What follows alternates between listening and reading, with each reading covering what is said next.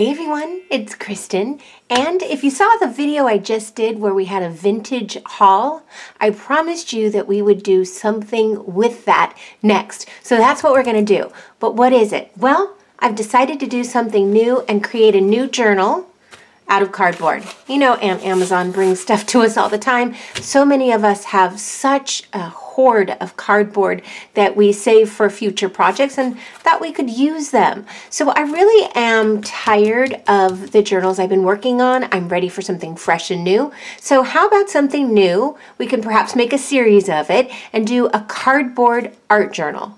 I know it's not reinventing the wheel, but I think it'll be fun. Now, we often have done together some tiny little cardboard pieces, and today I thought it would be kind of cool to make them larger. So I just broke up a box. I'll put gesso on either side. See, this was from Amazon. And play in this way. Play a page at a time as opposed to a book. And then afterwards, we can put all of our single cardboard pages into a journal somehow.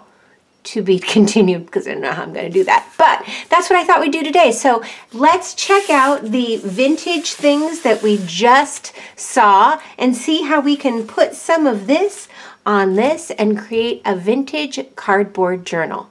We'll see what happens. As always, thanks for coming along.